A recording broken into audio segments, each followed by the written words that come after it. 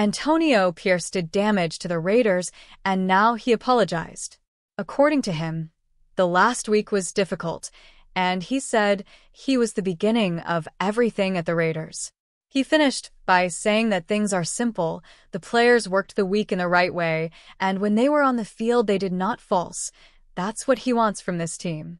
Subscribe to the channel and leave your like.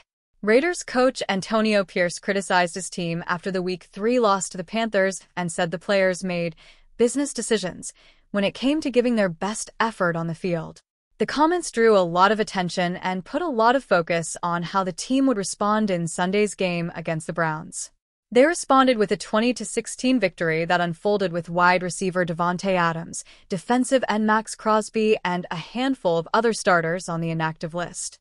After the win, Pierce said he regretted creating a distraction while praising the way his team responded. "It was a tough week. There was a lot of commotion and stuff like that," Pierce said. "It probably started with me, with my comments, and I apologize for that. I don't want to be a distraction in that way, but I think we just went to work every day. Things came up throughout the week, and the guys just didn't waver or blink." The Raiders have ridden a roller coaster to a 2-2 record through the first month of the season, so it's hard to get a clear sense of what kind of team they'll be this season.